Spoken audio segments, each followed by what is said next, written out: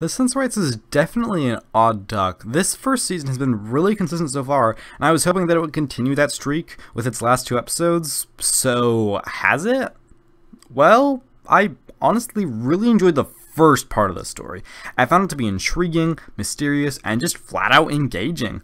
There was this sort of mystery and danger of the unknown factor that elevated the whole first episode and made it stand out as one of the best of the whole season, possibly rivaling the first part of An Unearthly Child, but I'm not quite sure about that. I was very impressed by it and was interested to see how it will be followed up. I was also surprised based on the IMDb ratings, which I don't always agree with, especially when it comes to Kazuko, but the fact that this story was one of the lowest rated of the entire season told me that I probably wasn't going to enjoy it very much. So, after being really impressed by the first part, I was super excited because this episode definitely had a shot being my favorite if it continued to impress me so much.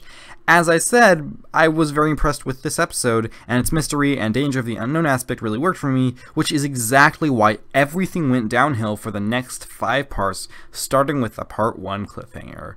It ends showing us what the Sensorites actually are, which is a rather uninspired and somewhat traditional alien look with some kind of mild alterations, and it just doesn't work for me, and the whole story just gets worse as it continues.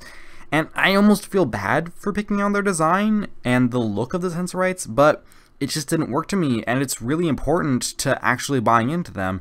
And I found that the parts of the story I enjoyed the most were the ones without the Sensorites on screen. The mystery and fear was no more, and we were presented with these rather silly aliens for 5 more episodes, which is a significant portion of time, and they were not able to carry, what was it, about 2 hours or so. And honestly, this episode goes on for far too long. These slow-moving 6-part stories can work, definitely they can. I've seen them work just a couple episodes ago, and if they are engaging and give us interesting stuff by moving the characters and the story forward, then I can get into them. But this story just gets into a big lull towards the middle, where there just isn't a lot going on, and it was overall quite uneven. And right at the end, when I thought it might be getting good again, it ended on a bad note. And spoilers, but not really spoilers ahead. Skip to this point if you want to skip right past that. The episode ended with the doctor saying that he was going to leave Ian at the next place they stopped at, which not only do I not believe for a second, but it's so cheap and it comes out of absolutely nowhere, and it doesn't make sense for what we've seen in the episode. It's not played at all like it is in The Edge of Destruction. It's just a cheap cliffhanger, and it doesn't work. And honestly, it worries me for the finale of the season. And outside of the ending scene, I did enjoy the Doctor in this one. He continues to become a more lighthearted character. And while he does retain a bit of his bitter and cynical side, it's just quite enjoyable to watch him. And also, we get the Doctor saying that he doesn't like weapons, although they can be useful. I'm really glad that he said that so early in the show, and I also really like the Doctor in a cape. I really hope that he keeps that cape. Also, I have to say that this story lacked something important to me. There was not enough Barbara. There's a significant portion of time when Barbara wasn't in the story, and honestly, that was when it was the least interesting. And when she came back, I got excited and I realized how much I missed her.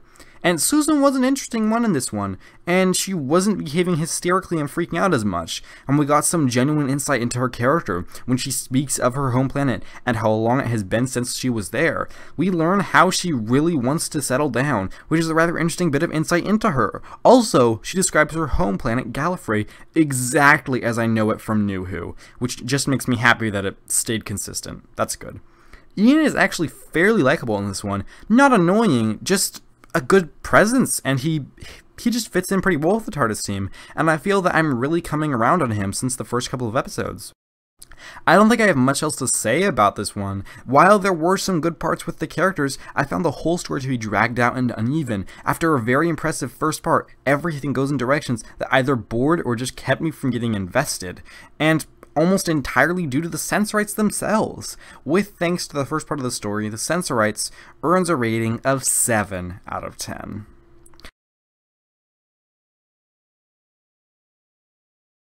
Finally, I gave an episode a notably different rating from the others, although I would have preferred it to have gone in the other direction.